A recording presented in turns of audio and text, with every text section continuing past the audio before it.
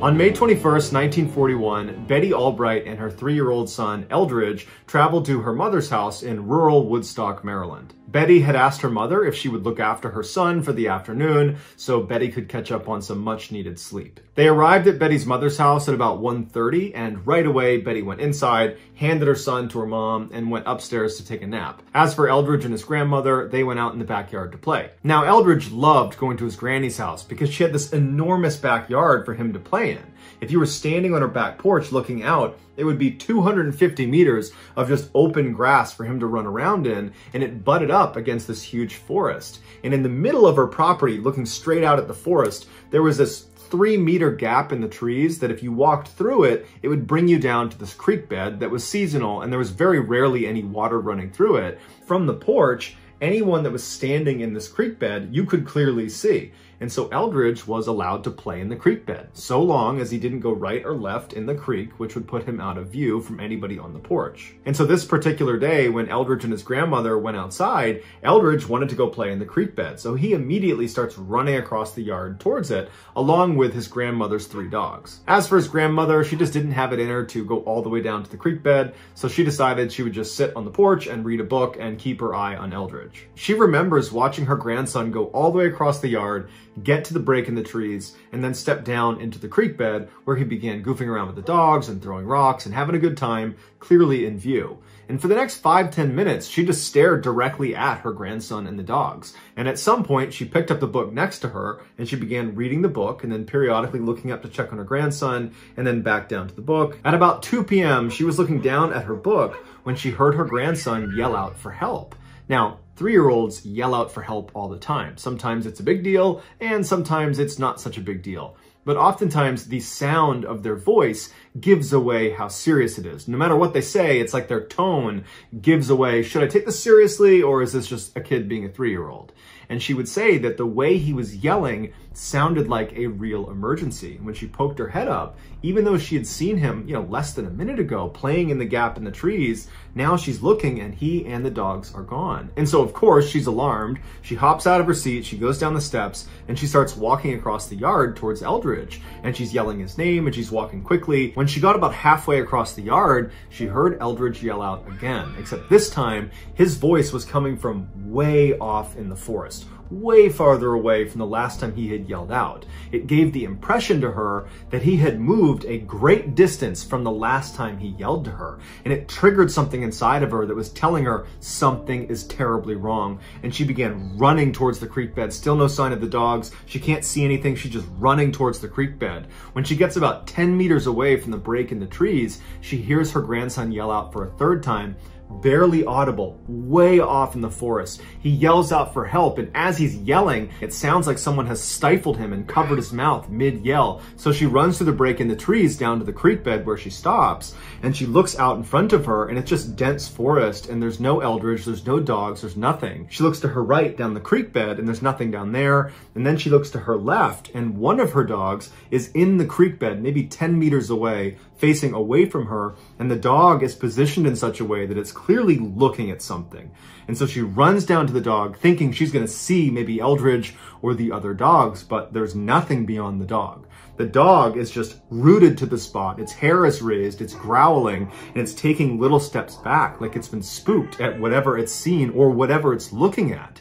And she just looked up and tried to look in the direction the dog was looking, but there was nothing. It was just forest. And so at this point, she felt certain that someone must have abducted Eldridge. And so she turns, she tries to pull the dog to come with her, but the dog's not budging. And so she runs back to the house to wake up Eldridge's mother. The two of them come back down to the creek bed. The dog is still in the same position, growling and staring in the same direction as if whatever it's looking at hasn't gone anywhere. And they look for a couple more minutes. They're yelling for Eldridge, and the grandmother is telling her daughter, look, I think he's been abducted. We gotta call the authorities. And finally she relents, and so they do manage to get the dog. They run back to the house and they call the police. Shortly thereafter, the state police showed up with this huge contingent of searchers, and they immediately went down to the creek bed where they started pushing predominantly to the left side, which is where the dog was angled, and it was also where the grandmother had heard her grandson yelling from. And very quickly, police discover some of Eldridge's footprints about 50 meters down on the left side of the creek bed.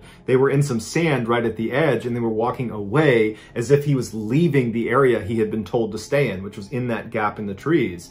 But interestingly, the footprints, it looked like he had been walking for maybe 20 or 30 meters when inexplicably the prints just stop, as if he stopped in the sand where he was. But had he gone right, left, straight, turned around, had he gone in any direction, there would have been additional prints in the sand, but there wasn't, which gave the impression that was where someone must have lifted him up and kidnapped him.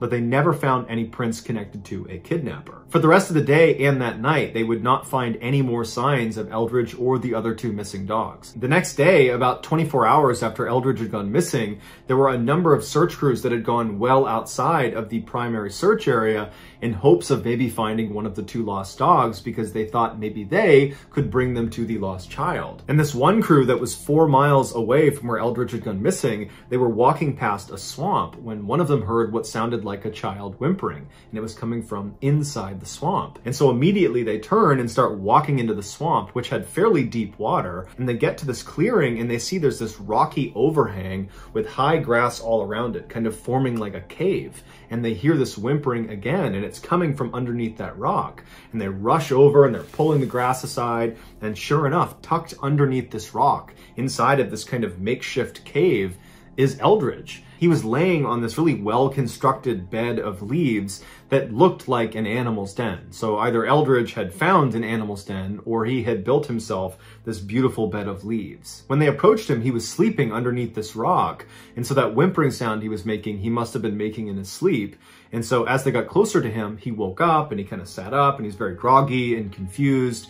You know, all of his clothes were really badly torn up, and he wasn't wearing any shoes, but he overall seemed okay. He just was very confused seeming. And so they scooped him up and they brought him back to search headquarters, reunited him with his mother and his grandmother, and everyone's just so relieved that he's alive. But at the same time, people were like, how did he get 4 miles away in the middle of a swamp? And so after the doctor cleared him, saying he was okay, besides some scratches and bruises, the police, along with the mother and the grandmother, sat down with Eldridge and asked him, you know, what happened? But unfortunately, Eldridge appeared to not know this had even happened. He didn't even know he had spent 24 hours out in the middle of the woods by himself. It was like he had blacked the whole thing out. Because Eldridge was found alive and unharmed, the police did not continue to investigate this case.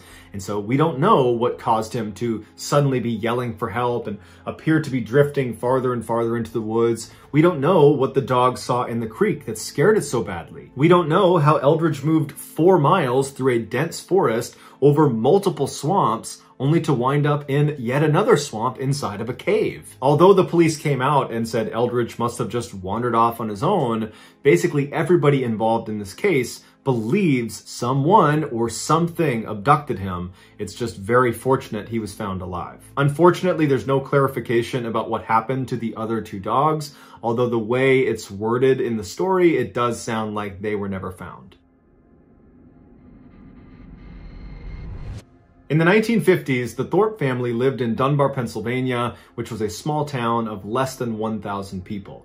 Their house was on a very quiet street with very few neighbors anywhere near them, and their property was right up against this forest that was right in their backyard. Their daughter, 2-year-old Anna, loved to play in their backyard, but she was instructed to stay on the grass section of their backyard and not venture into the forest because the forest was snake infested.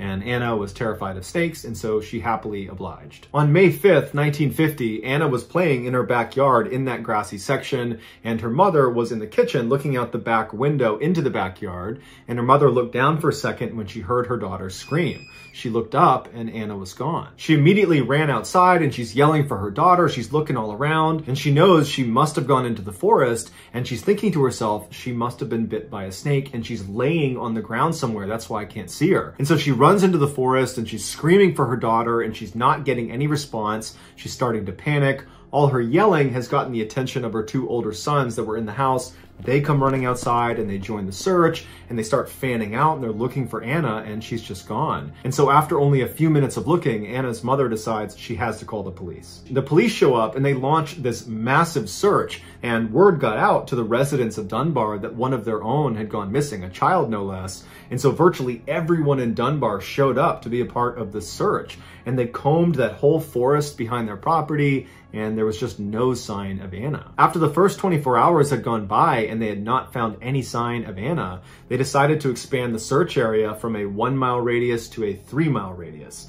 And within just hours of this change, there was a crew that was 3 miles away from where Anna had gone missing, and they found Anna, and she was alive. She was laying under this blackberry bush. All she had on was a single shoe. Next to her was a pile of clothes. When they went up to her, she seemed okay. They picked her up and they brought her back to the search headquarters where they reunited her with her parents. A doctor looked at her and the doctor said, there's no signs that she was attacked. There's really no signs of any wear and tear on her at all. It doesn't even look like she was outside for the past 24 hours. When Anna was asked about what happened to her, she wasn't able to give any sort of meaningful answer because she's only 2 years old. But the reason this case is included in today's video is not because, she vanished mysteriously in the forest and that she was actually found 3 miles away versus 1, or, that she was found with just a shoe on.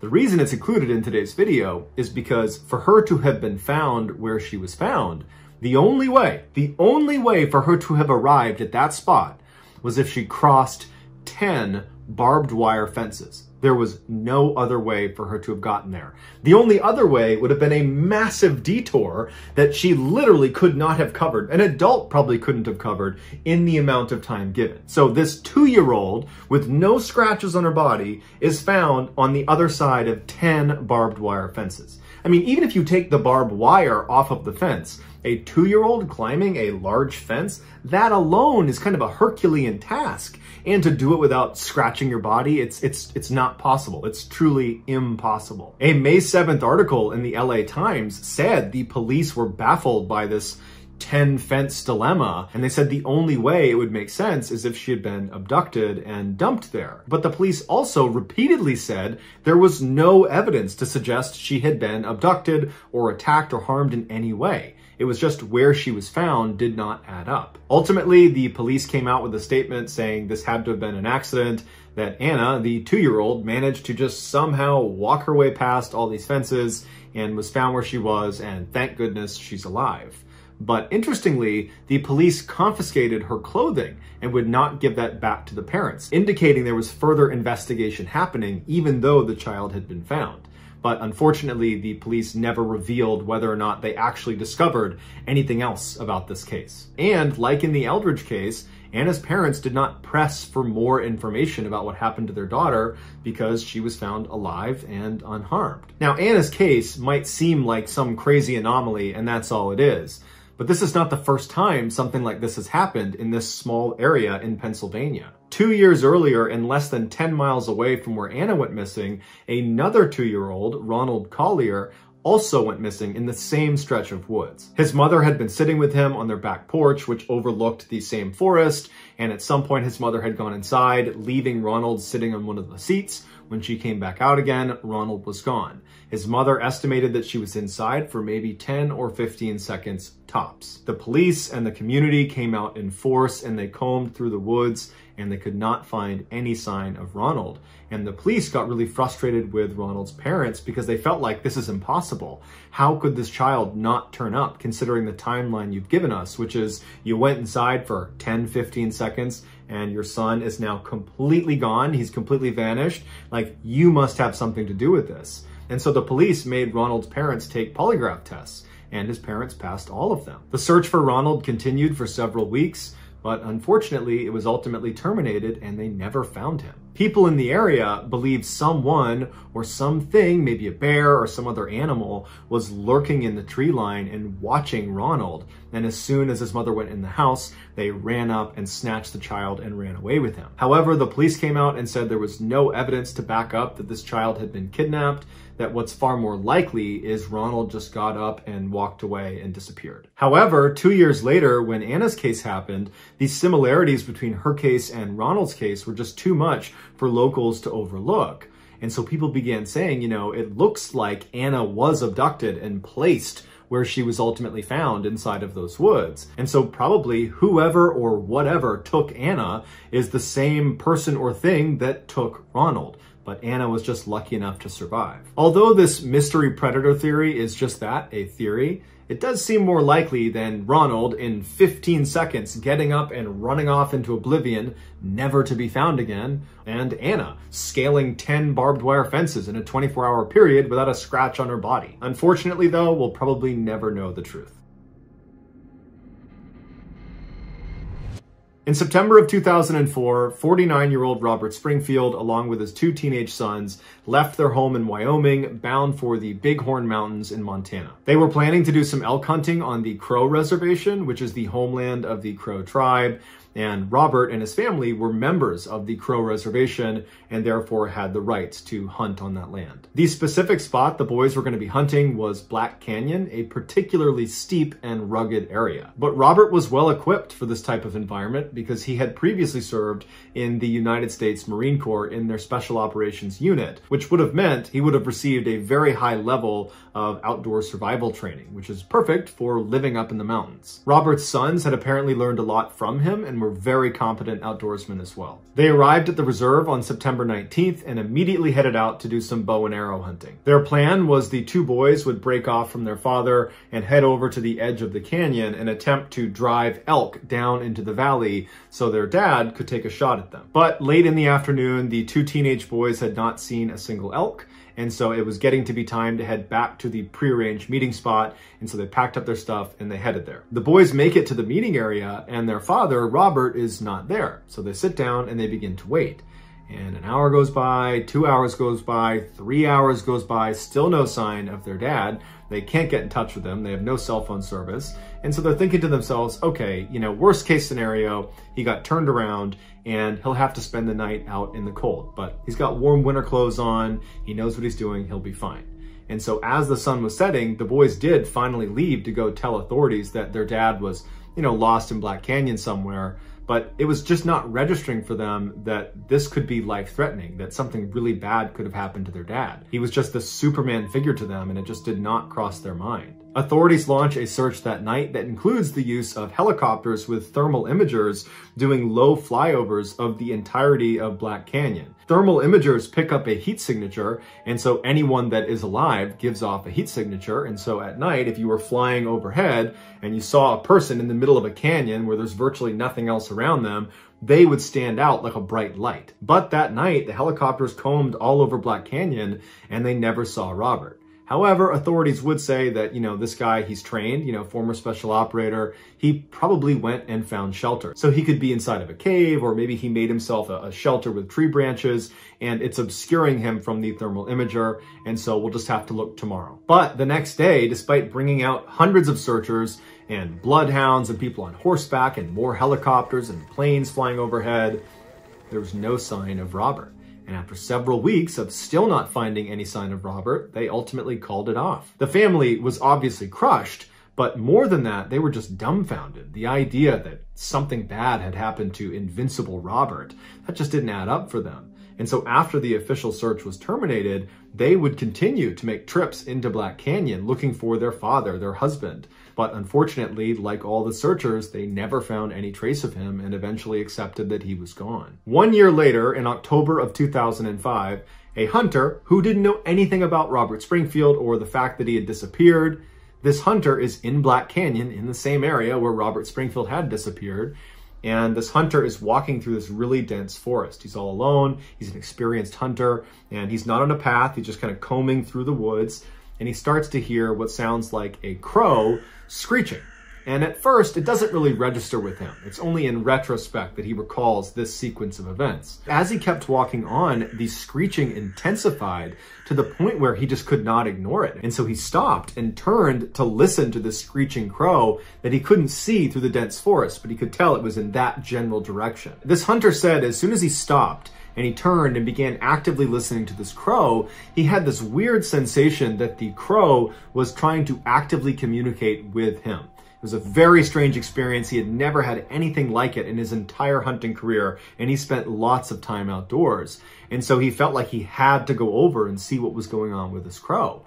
And so he starts walking towards the crow. He still can't see it. It's very thick vegetation, and he's getting closer and closer, and he gets to a place where he can just barely see this crow. It's in a clearing. There is this large tree stump right in the middle of the clearing, and this tree stump is not short. It's like 6, 7, 8 feet high in the air. It looks like this tree had broken in the middle and fallen over, and this crow is sitting on the top of this kind of gnarled stump.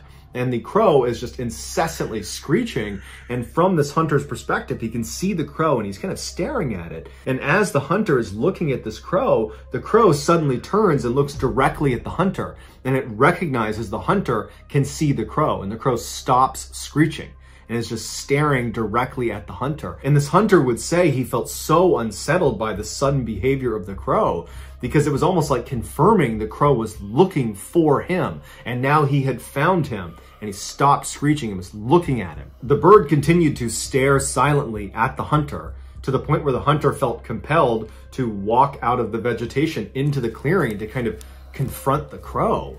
And so he stepped into the clearing, and the crow the whole time is not screeching anymore, just looking at the hunter. And the hunter's standing in the clearing, and he looks at the crow, and the crow suddenly looks straight down. The hunter follows the crow's gaze down to the ground, and he sees at the base of the tree is a human skull. And the hunter's so taken aback by this, he looks back up at the crow, who's looking at him again, and the whole situation is so terrifying to this hunter that he just makes a note of where he is, and he runs. As soon as the hunter got out of the woods and was back in cell phone reception, he called authorities. Authorities showed up, and he showed them on the map where he had discovered this crow and the skull next to a tree. And sure enough, the authorities make their way out, and they find the skull right under this tree. The crow at this point is gone. When they walked up to the tree stump, they discovered it was not just a human skull, it was also a human femur bone right next to the skull. And then next to that was a set of boots that had been placed right next to them, neatly next to one another. And then next to that was a belt that had been tightly wound up and placed next to the boots. And then next to that was a jacket that was not folded, but was balled up, and inside of the jacket was a wallet containing cash and Robert Springfield's ID cards. The authorities launched a search in that area to look for the rest of Robert's remains, but unfortunately they were never recovered. Also, his bow and arrows were never found. The FBI was brought into the case because foul play was suspected, and they eventually determined that Robert must have been shot. And then they later recanted that statement and said actually he was hit by a falling tree. But if he was struck by a tree, then where is the rest of him? Wouldn't it have been in that area? And then why were all of his things neatly stacked? Certainly he wouldn't have done that after getting hit by a tree, so who neatly stacked his things after he was hit? And then also, where is his bow and arrows? But despite how improbable it sounds, that is the official theory, that he was hit by a falling tree. The family, along with many other people, believe he was attacked by someone or something up in those mountains. But if he had been attacked, his sons would have heard the struggle because they were in an area where sound carried really, really well. And if a person attacked him, why didn't they take the money out of his wallet? Also, where Robert's remains had been found was very close to where his original campsite had been with his 2 sons on the night he had gone missing. And so it was firmly located inside of the initial search grid, meaning had he been under a tree or been left for dead by some attacker in that area, he would have been found in those first couple of weeks that they were looking before the search was terminated. So the fact that he wasn't found means either hundreds of people didn't see him, including a helicopter with thermal imager, or he wasn't there until after the search was terminated. And if so, where was he? And perhaps the weirdest aspect of this entire case is the claim by this hunter that a crow apparently lured him over to this tree stump where he found Robert's remains. If you believe this hunter's story, and many, many people do, then do you really think it's a coincidence that all of this took place on Crow Reservation, home of the Crow tribe? I think not. But will we ever know the truth about what actually happened to Robert? I don't know.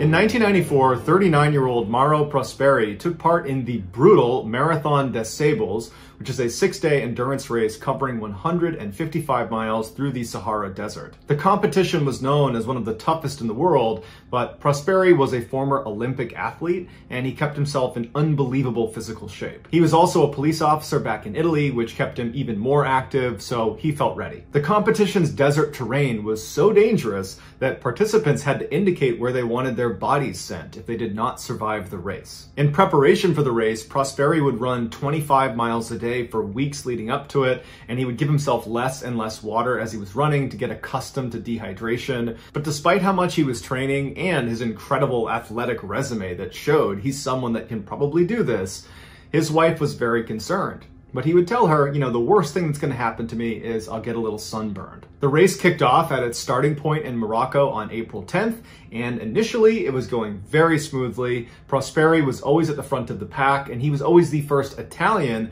to finish that day's stage. And so when he would finish, he would go to his tent and he'd put an Italian flag on the outside to show the other Italians doing the race where they could find him to come inside and chat. And he would say that part of the race was really fun. Then things went wrong on the 4th day during the longest and most difficult phase of the race. When he set out that morning, it was already very windy, and he found himself in this section between these two big sand dunes, and the pace setters had already gone way ahead, so he's totally alone. And then out of nowhere, this massive sandstorm kicks up and completely blinds him. He can't go anywhere because he can't see where he's going, and so he manages to kind of feel his way to this rock, where he gets down behind this rock, and he thinks to himself, I'll just wait it out and then continue on. But the sandstorm raged for 8 hours. And when it was finally done, it was totally dark outside, so Prosperi couldn't see anything. So he decides, you know what, I'm gonna have to sleep on the dunes, and tomorrow morning I'll have to get up and keep going. And his biggest concern at this point was not that he was in a survival situation. It was, man, I was in 4th place in this race, and now with this huge setback, I'm probably gonna finish last. And so when he went to sleep that night, all he was thinking about is, man, I gotta get up and go as fast as I can so I don't finish last tomorrow. But when the sun came up the next morning, Prosperi looked around and he realized he had a much bigger problem. The sandstorm had been so strong, it had completely altered the landscape. The dunes had all moved around. He had no points of reference. And so even though he had a map and he had a compass, he had no way to orient himself, so he had no idea what direction to go. Anybody that competed in this race really needed to be self-sufficient, and so Prosperi had a knife, he had plenty of dehydrated food, he had a sleeping bag, but he had very little water. He had about a half bottle of water, because at each of the checkpoints during the day, the race officials would give you all of this water, and the idea was you would drink it all by the time you got to your next checkpoint. And he had not made it to the next checkpoint, and so was very low on water. As he's looking around, realizing this is a really bad situation, he thinks to himself, other runners must have had this same thing happen to them. They probably had to hunker down yesterday during the sandstorm, and they're just waking up now. They're looking around. I'm bound to find someone. We'll link up, and we will get to the end of this race, and we'll be just fine. And so he runs to the top of a sand dune and looks around, expecting to see someone. And he doesn't. There's no one in all directions. It's just completely barren desert. And so he leaves that sand dune, goes up another one, and does the same thing. He's looking around and there's nobody there. And over the course of several hours, he was just running to the peaks of these different sand dunes, expecting to see someone, not seeing anyone, becoming more panicked and expending more energy. And finally, by the late afternoon, when he's sweating profusely and the sun is bearing down on him and he still hasn't seen anyone, he realizes he's gonna die if he keeps doing this, and he needs to be smart about this. And so at this point, he went into survival mode, and he decided that the only times he's gonna move are gonna be at night and in the early morning hours, because those are the times when the sun is not up and it's still pretty cool, and he can conserve energy that way. He also began peeing into bottles and began conserving his urine to drink later when he did run out of water. And so over the next 2 days, he conserved his energy, but he was just kind of drifting through the desert and he wasn't really getting anywhere. He didn't know if he was making progress because he had nothing to go to. He wasn't seeing anyone, and he was starting to realize his situation is getting worse and worse by the minute. And then, in an incredible stroke of luck, he comes across this Muslim shrine in the middle of nowhere that Bedouins would use as they traveled across the desert, and he ran inside hoping that there'd be a person in there. And there was a person in there, but they were dead inside of a coffin.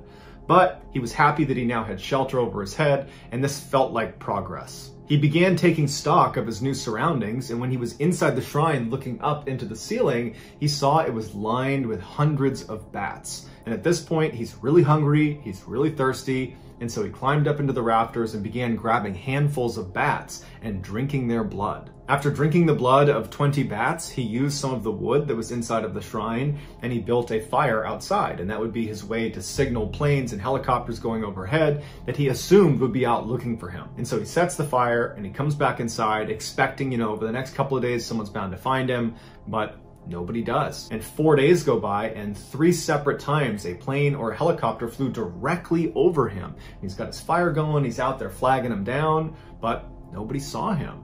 And so at the end of those 4 days, he's now been out in the desert roaming around for nearly a week, and he's starting to realize that this is the end. He's not going to survive this. No one knows where he is. No one's seen him so far. He's running out of supplies.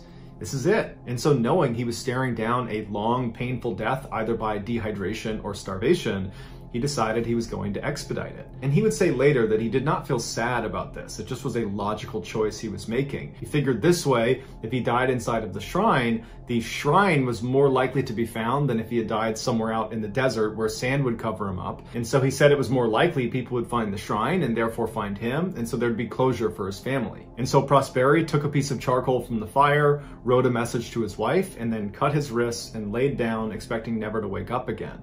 But the next morning, he woke up, and he had barely bled because his blood was too thick. He literally could not bleed to death. He took this as a sign that he was supposed to live, and he suddenly felt motivated to survive. He decided to leave the shrine and follow the advice that one of the race organizers had given all of them at the start, which was, if you get lost, follow the clouds you can see just beyond the horizon at dawn. There you will find civilization. So Prosperi hopped up and began heading towards what he believed were those clouds. He walked for days in the desert, grabbing snakes and lizards off the ground and eating them raw. He said his inner caveman came out, like his primal desire to live, and he had no problems eating the things he was eating. Prosperi grew so dehydrated he couldn't even urinate anymore, so he began drinking the liquid inside of succulents that grew inside of dried up riverbeds, and he also began sucking out the moisture in his wet wipes that were in his backpack. On the 9th day, Prosperi saw a little shepherd girl off in the distance, and she saw him, and she was scared of him, and she turned and ran away. And at first, Prosperi is devastated because he has no strength to chase after her, but she had actually gone down to her tribe and told them about this strange man wandering the desert, and they came running up over the dunes, and they brought him in, and they gave him food and drink, and they sent someone to get police. After police picked him up and brought him back to their headquarters, he discovered he had walked over 181 miles from where he had gotten lost on the course all the way to Algeria. His family and race organizers had gone out looking for him after he went missing, but all they ever found was his shoelace, and so they assumed he was dead. It would take him 2 years to fully recover from this ordeal, but after he did, he went on to run 8 more desert races.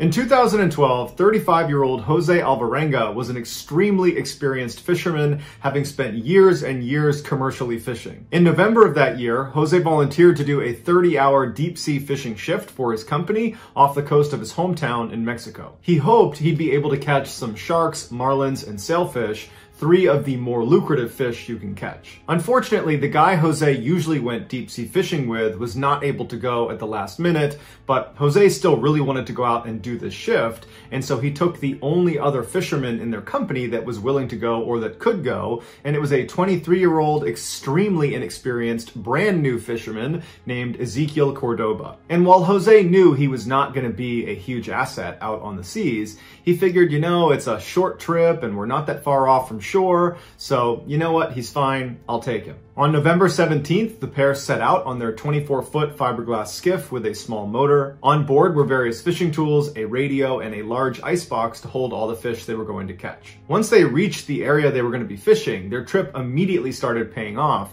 and within just a couple of hours, they had already almost completely overloaded the icebox. Their luck was so good that when they saw a storm coming in, they decided to wait and continue to catch as many fish as they possibly could before heading in at the very last minute.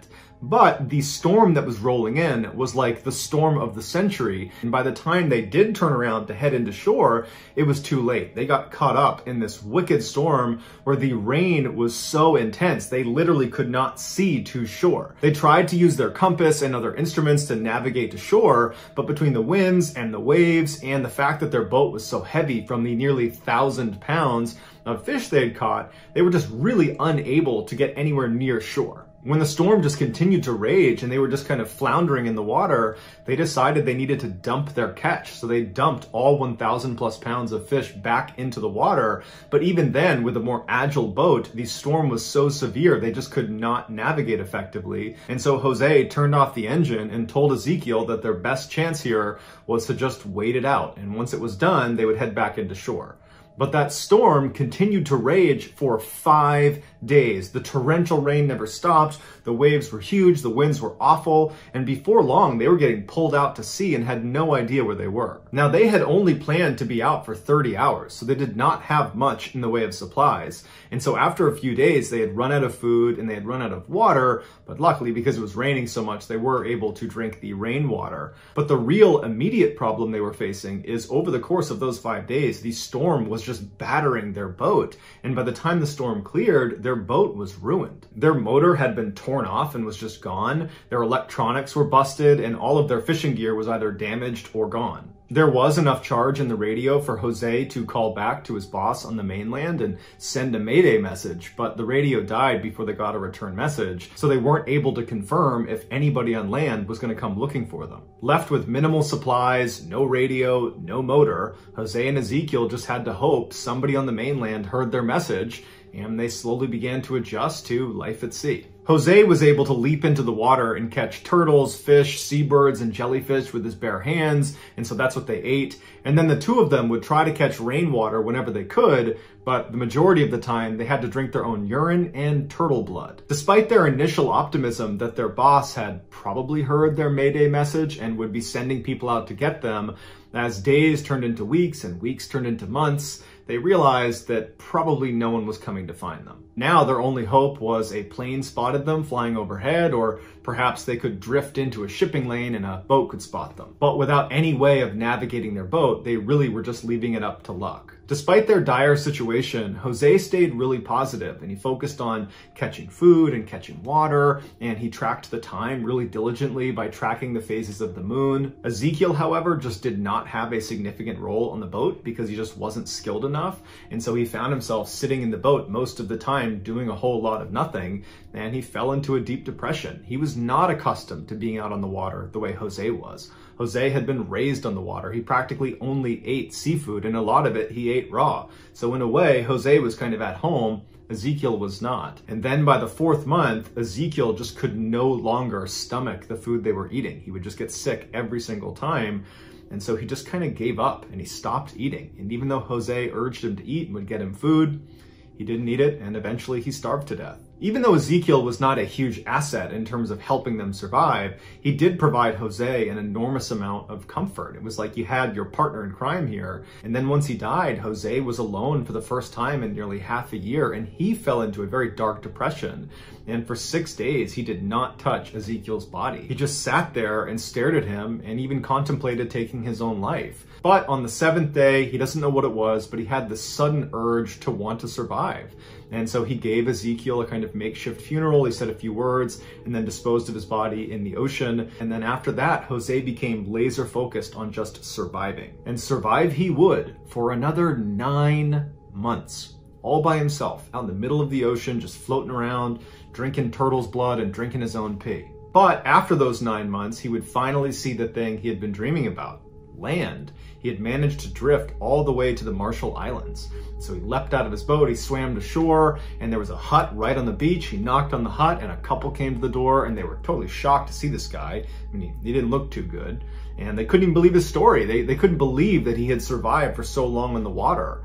But they quickly brought him inside, they gave him some food and drink, and they contacted authorities, and he was saved. His parents and young daughter, when they found out he was alive, they were overjoyed. They, along with everybody else, believed he had perished. They had sent out a search party for them, and they'd found pieces of their boat that had broken off in the storm, and so they assumed, they must have sank. Then, in a strange turn of events, shortly after he got home, people began accusing him of lying about what happened. People said he looked too good to have been out on the open ocean for 14 months. He should have been emaciated, and at the very least, he should have had scurvy. But doctors would say he ate so many turtles and seabirds that he was pretty well fed. And turtles and seabirds contain a high level of vitamin C that would have protected him from scurvy. Other skeptics said it would have been impossible for his skiff to float the 6,000 miles to the Marshall Islands where he ultimately found land. But then a study done at the University of Hawaii confirmed there was a current that would have pulled him from the coast of Mexico straight into the Marshall Islands. And then lastly, Ezequiel Cordoba's family accused Jose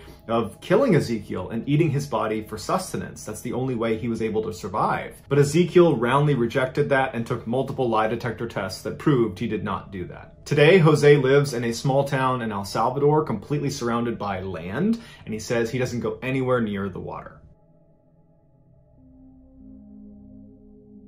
In 1971, Julianne Kepka was a bright-eyed German teenager who had just graduated high school. On Christmas Eve of 1971, she and her mother were at the airport in Lima, Peru, waiting for a flight to Pucallpa to visit her father, who was a zoologist working in the Amazon. She and her mother and everybody else waiting for this flight were really annoyed because the flight was 7 hours late due to bad weather. Finally, it arrived, and Julianne, her mother, and everybody else who had been waiting boarded Lanza Flight 508. And immediately after takeoff, they started hitting some pretty bad turbulence because of the bad weather, but Julianne really liked flying, so she didn't mind. Her mother, on the other hand, was white-knuckling the armrests. But after 10 minutes or so, as they were getting nearer to cruising altitude, the turbulence was not getting any better. In fact, it was getting much worse, and Julianne was starting to get worried herself. And then when the plane started shaking so violently that all of the overhead bins opened up and luggage and wrapped presents and Christmas cake started pouring out, Julianne now began white-knuckling the armrest. As she's sitting there, she looks out the window and she sees all this lightning right outside their window, and it was clear they were literally flying through a lightning storm. And so Julianne and her mother are just looking at each other, unable to speak because they're so scared, and they're listening to the other passengers screaming and yelling, and everyone's starting to panic. And then the plane starts really shaking up and down like it's being lifted 50 feet and dropping 50 feet over and over. And then all of a sudden, there's this bright flash inside of the cabin, and then the lights go out, and then they look out the left side and they see smoke and flames coming out of the engine that sits on the wing, and then the plane felt like it was just falling from the sky before it dipped into an aggressive nosedive and just started bombing straight down toward the ground. It turned out that big flash in the cabin was lightning striking the engine. Julianne would say, despite this unbelievable chaos, the worst moment imaginable, her mother grabbed her by the hand and said, "This is it. It's all over." And that was the last thing her mother ever said to her. After that, all Julianne can remember is the sound of other passengers screaming and crying and the awful grinding sounds that the engines were making. And as she's listening to these horrible sounds getting ready to die, all of a sudden the noise just stops and she's outside of the plane. She's still strapped into her seat, but now she's in free fall away from the plane. And she remembers thinking how unbelievably lonely she was. And then she looked down and she saw the canopy of the jungle fast approaching, and she knew she was about to die, and then she passed out. She remembers nothing of the actual impact, but she would later find out the plane broke up 2 miles up. So she was in free fall for 2 miles in that seat before hitting the ground. She woke up the next day looking upwards towards the jungle canopy, and the first thing she said out loud was, "I survived." And she's looking around and she yells for her mother, but there's no one around her. No one yells back. And that's when she realizes, I'm all alone, and probably everybody, including my mother, is dead. She had somehow managed to not only survive, but only have a broken collarbone and some deep cuts in her leg. She could hear planes overhead that were most likely looking for the crash site and potentially survivors, but she couldn't see them because the canopy was so thick, so they couldn't see her. She was wearing a very short sleeveless mini dress and flip-flops, but in fact she had lost one of her flip-flops, but elected to keep the other one on because she had lost her glasses in the crash and she was incredibly nearsighted, and so she would use this one flip-flop to test the ground ahead of her before committing with her bare foot. Before the crash, she had spent a year and a half at her parents' research station out in the Amazon, and in that time she had picked up very valuable survival skills for being being in the rainforest. So the first thing she did was stand up and go looking for a stream, because her father had told her, wherever there's a stream, that stream will oftentimes lead to civilization. And so she began walking, and sure enough, she found a stream. And instead of just walking next to the stream, she got in it and began walking directly in the middle of the stream, because her parents had told her that you're less likely to get attacked by a predator if you're standing in the water versus standing on land. She only walked a little ways before she came across the crash site. There was no bodies, it was just debris, and all she could find that was useful was a small bag of candy. So she took the bag of candy and continued walking down the stream. And for several days, she trudged along, and she would say during the day it was incredibly hot and miserable, and at night it was very cold, and since she only had this small dress on, it was particularly miserable. But she said the scariest part of the whole ordeal was at night when you're trying to sleep, it's totally pitch black and you're in the middle of the Amazon and there's predators all around you. She said it was horrifying. On the fourth day of being in the jungle, as she walked down the stream, she heard the sound of a landing king vulture, a sound that she recognized from her time spent at her parents' Amazon reserve. And the sound of this vulture was just around the corner, so she couldn't see it, but she knew these huge vultures only showed up if there's a ton of dead meat. And so she knew as soon as she rounded that corner, she was going to come face to face with the bodies from the crash, potentially even her mother.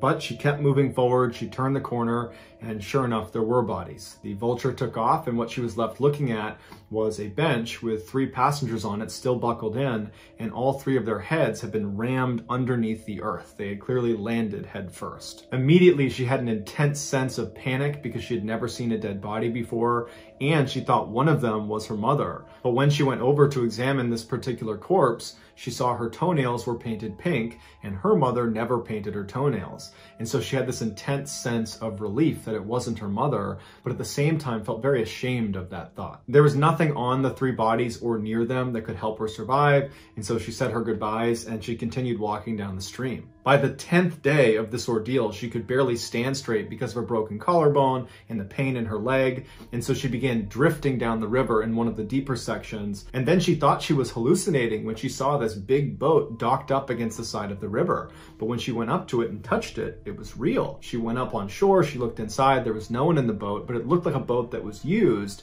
and there was a path that led back into the jungle. And so she followed the path and it led to this hut, and no one was in there, but outside was a jug of gasoline. And she had this wound in her arm that was full of maggots. And she remembered her father using gasoline to get maggots out of a wound in their dog. And so she took the gasoline and dumped it in her arm, and she said it was excruciatingly painful, but she was able to pull out 30 maggots and felt very proud of that accomplishment. After that, she fell asleep inside of the hut and just hoped that whoever lived here eventually showed up. And sure enough, the next day she woke up and she heard 2 men talking outside that were walking towards her. And she said the sound of their voice was like the sound of an angel. And when the 2 men came up the path and saw her, they were obviously very shocked. And they initially thought she was like this water goddess from a local legend that involved a half mermaid, half woman that was light-skinned. And she would tell them in Spanish that she's not a water goddess, that in fact she's a girl, and she had just survived a plane crash and she really needed their help. It was getting late that day, so they couldn't bring her out of the jungle right away. So they helped treat her wounds, they gave her some food and water, and the next day they brought her back to civilization. The day after her rescue, she was reunited with her father, and apparently he was so overcome with emotion because he believed she was dead that for several hours he just couldn't speak. Julianne was the sole survivor of the 91 people who boarded Lanza Flight 508. Her mother actually survived the crash, but then died several days later because she couldn't move. This is something that haunts Julianne and her family because they think about how horrible those last few moments for her mother must have been. Julianne ultimately recovered from all of her physical injuries, but to this day deals with significant emotional trauma.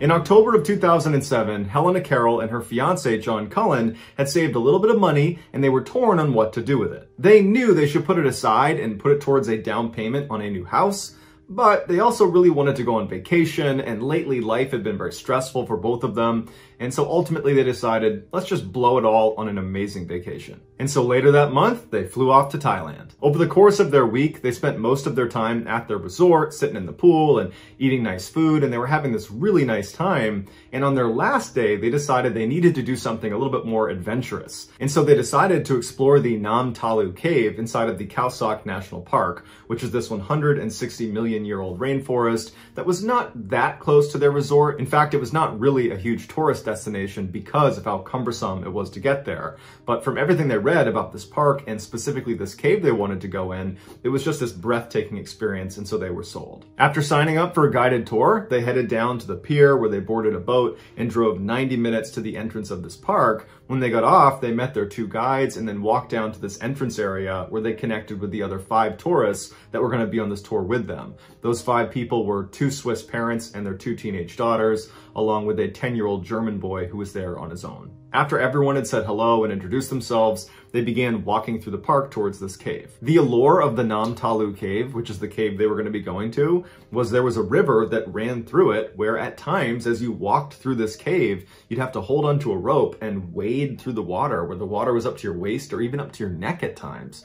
But it felt safe and controlled, and it was kind of exhilarating for foreign tourists to go through the cave. As they were just about to get to the entrance of the Nam Talu cave, some park rangers happened to walk down the path next to them, and they exchanged some words with the 2 local guides that were leading this tour, and they told them it's a bad idea to go into the Nam Talu cave because this is the monsoon season. No one's supposed to be in there, and if it starts raining while you're inside the cave, you won't hear it, and it will flood the cave, and then you'll be trapped. But despite the warning, the group continued on because it hadn't rained that day, and there wasn't any rain in the forecast, and the 2 local guides that were leading this tour were really confident that they were not in danger. They entered the cave a little after 1 p.m. and right away they were walking through little puddles of water that got a little bit deeper, and pretty soon they were holding onto the rope and walking through the deeper sections of the cave. Water's up to their waist, and by all accounts it was very exciting.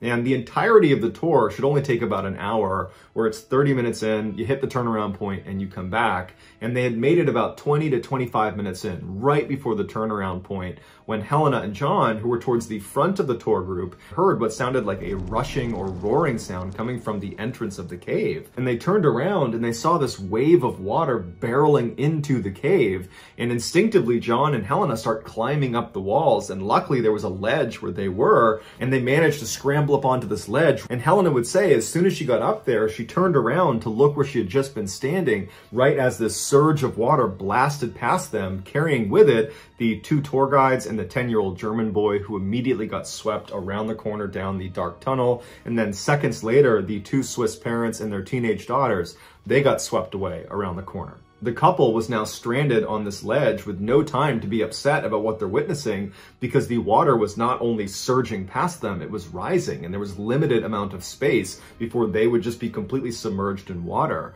And so they tried their best to climb up this wall to a slightly higher ledge, which was still only a few feet away from these rushing rapids. And so as they're crouched up on this ledge, John eventually says to Helena, we're gonna die if we stay here, we're gonna drown. And so I need to find a way to maybe get past this initial rush of water, and maybe on the far side of the cave, I can work my way back up to the entrance and hopefully get us some help. And initially Helena said, don't do it, don't leave, we're safe here. But eventually he said to her, I have to go. I love you, I have to go. And she said, okay. And he jumped into the water, and almost immediately he was pulled under and disappeared.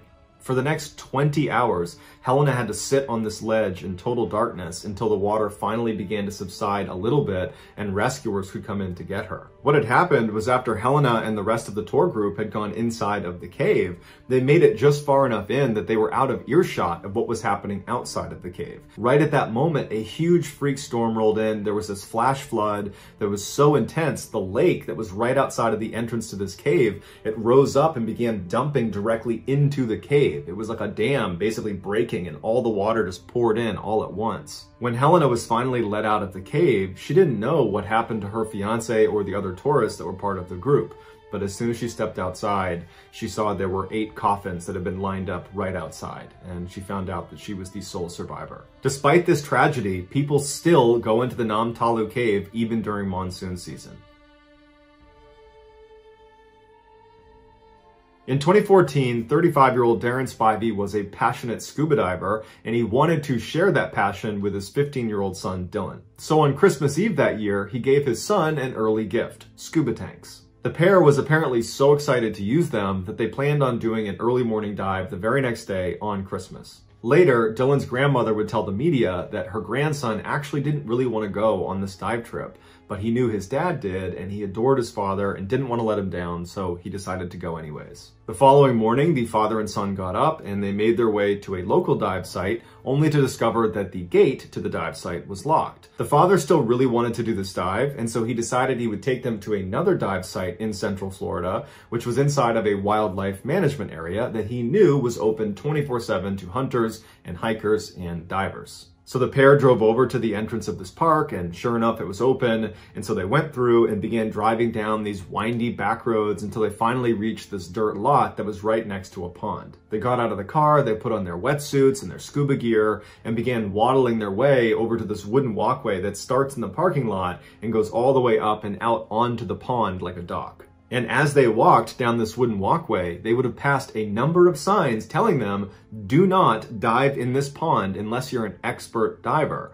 Because this is not just some pond. This pond was the entrance to the infamous and deadly Eagle's Nest, which in the cave diving community is known as the Mount Everest of cave diving. At the bottom of this little placid-seeming pond is a narrow hole that is a tunnel that goes straight down, and that is the single way in or out of this massive underwater cave system. Expert divers will swim over to this hole and grab the guideline that goes down into this cave, and they'll follow it and they'll swim straight down until the light above them fades, and all they can see below them is just black nothingness. And once they get through the end of this tunnel, it opens up into this massive chasm that's called the ballroom. And as soon as you get into the ballroom, if you stop and shine your light in any direction, you will not see a wall. No matter how powerful your flashlight is, you can't see a wall. It's so big. Divers that have been down there have said it feels like you're in outer space. This guideline goes straight down to the bottom of the ballroom at about 130 feet, at which point you see a sign that has a Grim Reaper on it that says, "Stop, prevent your own death, do not go any farther. There's nothing in this cave that is worth dying for." Basically, this is your last chance to turn around and get to the surface relatively easily,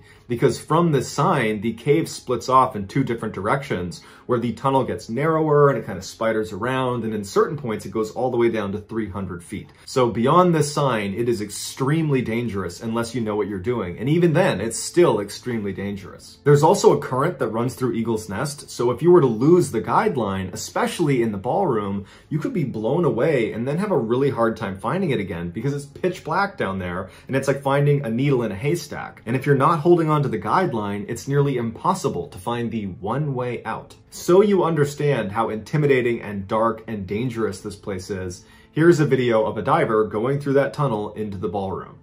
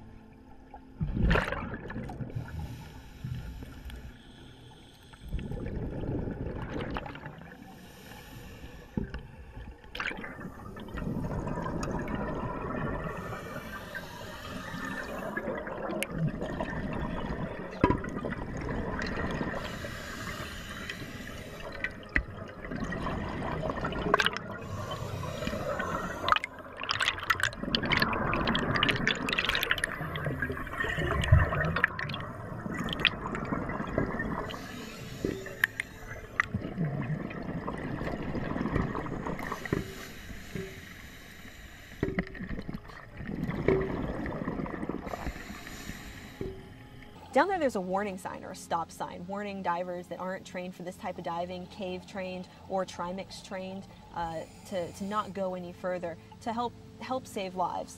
A lot of divers have died trying to do these types of dives, and the thing is, at these depths, small mistakes can cost lives. So the sign is there just as a warning to help prevent any future accidents.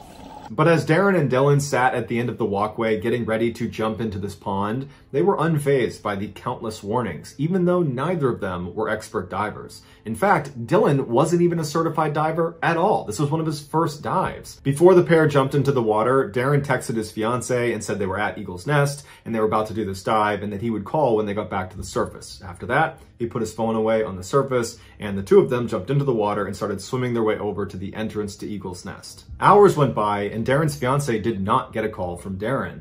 And so by the time the sun was going down, she decided she had to go check on them. So she hopped in the car and she drove to the parking lot at Eagle's Nest and she saw Darren's car and no sign of the boys anywhere. Police were called and very quickly professional divers were brought to Eagle's Nest to go down and see if they were still down there.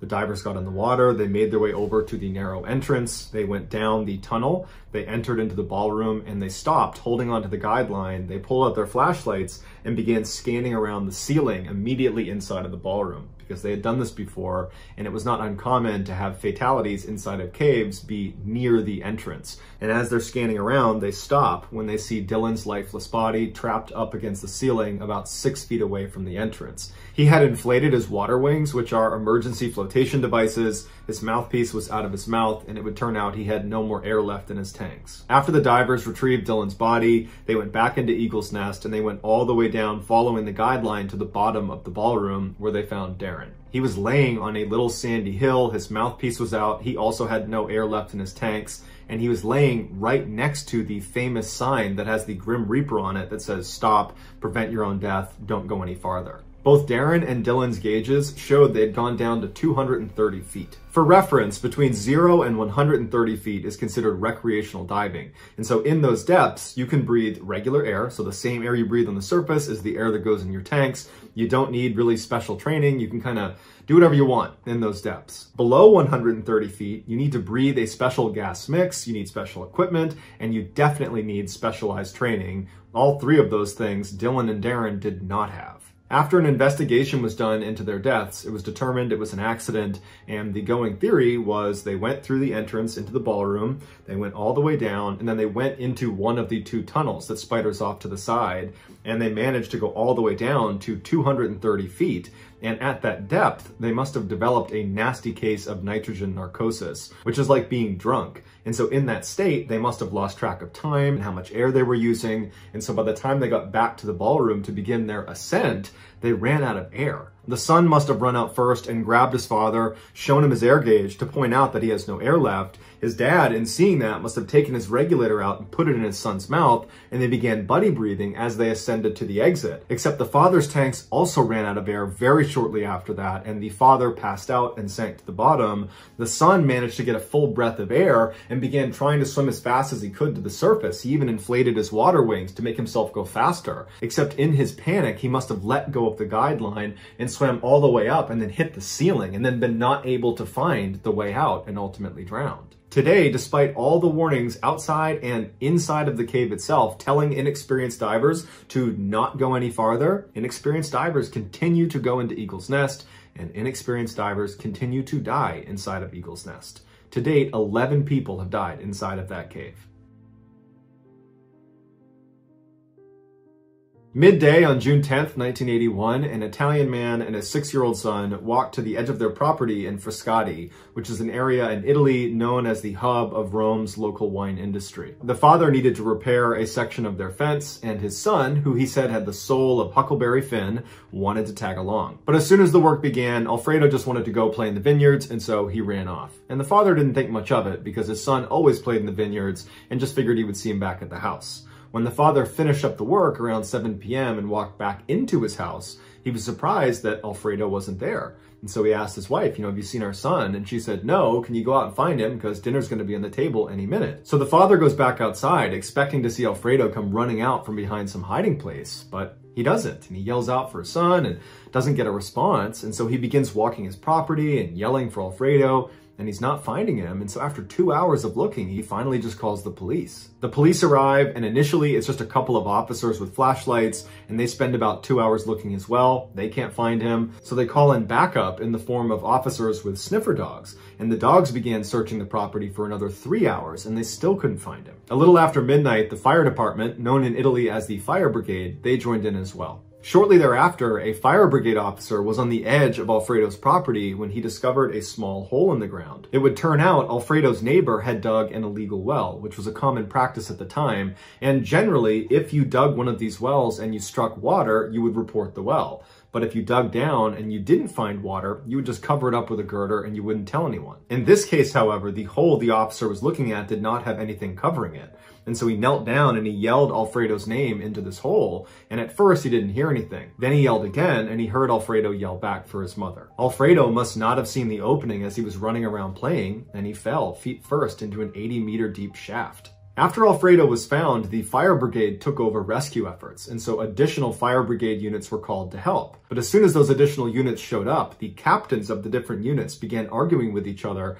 because it wasn't really clear how they were going to get him out. And unfortunately, the fire brigade immediately made a very bad decision. They decided to lower a plank into the shaft attached by a rope that he could grab onto, and they could pull him out that way. But when they lowered it at about 24 meters, the plank got stuck inside of the tunnel. And when they yanked on the rope to try to free it, the rope came off of the plank, but the plank remained wedged in the tunnel, blocking the tunnel. By the following morning, TV crews had swarmed the area, and one of them offered up a two-way microphone that could be lowered down into the hole so they could talk directly to Alfredo. When the microphone was finally lowered down next to his face, he was crying and pleading for them to get him out and that he missed his mother. Amateur spelunker Tullio Barnaby, a 23-year-old, had come over and joined the vigil that night. The plank plan shocked him for its foolishness, and so too did the scene. It was like everyone and no one was in charge. The well opening had been widened in hopes that a very skinny person would be willing to be lowered down to remove the piece of wood that was obstructing the tunnel.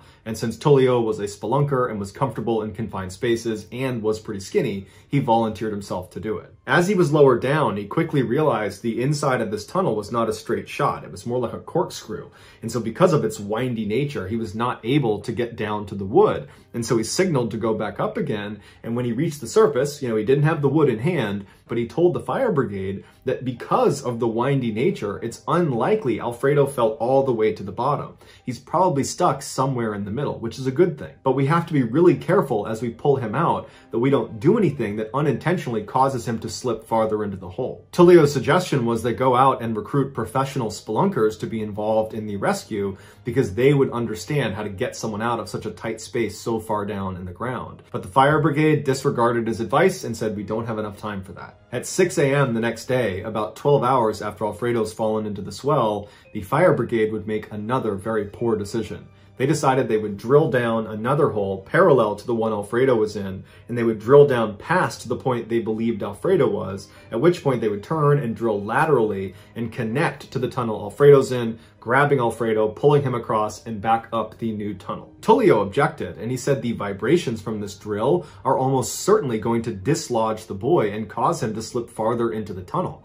But once again, the fire brigade did not listen to him. The drilling began about 2 hours later, and by that afternoon, Alfredo's plight had become major national news, with every single TV station playing a 24/7 live broadcast of the well, watching the drilling take place. Even the Italian president made a special trip to the well to see how it was going. But the drilling was very slow, and Alfredo, he had that microphone next to his head, and he was crying half the time, and the other times he was just pleading with them to get him out and saying he was cold or that he was tired, and the rescuers would say, we're going to be down there to get you, don't fall asleep, we're going to get you out of there. Finally, after 36 hours, they had drilled all the way down to their intended stopping point, and they began drilling across into Alfredo's well. When they finally broke into Alfredo's well, rescuers rushed in with flashlights and looked up and looked down, and there was no sign of Alfredo. And they called it up to the top, and they said, he's not here.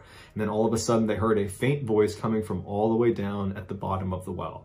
The vibrations from all of the drilling had indeed caused Alfredo to slip all the way to the very bottom. They estimated he was approximately 30 meters below this new parallel tunnel, and at that depth, the temperatures would be freezing. And so now Alfredo, on top of everything else, was facing hypothermia. They quickly lowered the microphone again down to Alfredo, and they told him, "We're going to get you out of there. We're sorry we dropped you, but we're going to get you."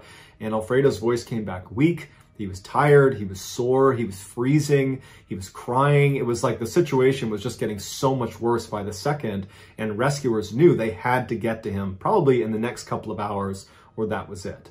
And so another skinny man volunteered to go down into the hole, and they lowered him, and he would go all the way down to the bottom where Alfredo was. And he would call up that he found him and that Alfredo was alive. But Alfredo was stuck waist deep in this mud that the guy could not pull him out of. And so every time he'd begin to raise him slightly out of the mud, he'd lose his grip and he would fall back into the mud, going deeper into the mud each time. And after the 7th time of not being able to do it, Alfredo was getting dangerously close to being neck deep in the mud.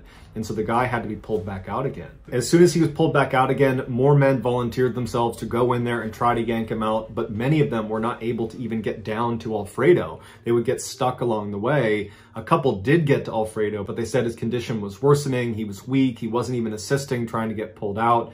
It was clear they were reaching the end. Finally, at 6:36 a.m. on Saturday, so 2.5 days after Alfredo fell in, they could not get him to respond on that two-way microphone. And so they sent down a sonar probe and they could not detect a heartbeat, and doctors declared him dead. The next day, liquid nitrogen was poured into the hole to preserve the body, and then 31 days later, they were finally able to extract it. After it was all over, the 25 million plus people that watched this take place live on television were crushed with what happened to Alfredo. There was a general sense that lots of people let this poor child down, which led to his death.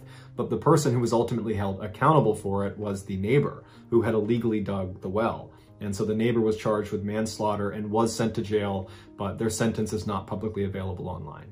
If you enjoyed today's video and you haven't done this already, please tell the like button you are sorry for all the hostility this year and that you want to take them on vacation as a way of making up for it. When they agree, take them to Skinwalker Ranch and promptly punt them through the portal.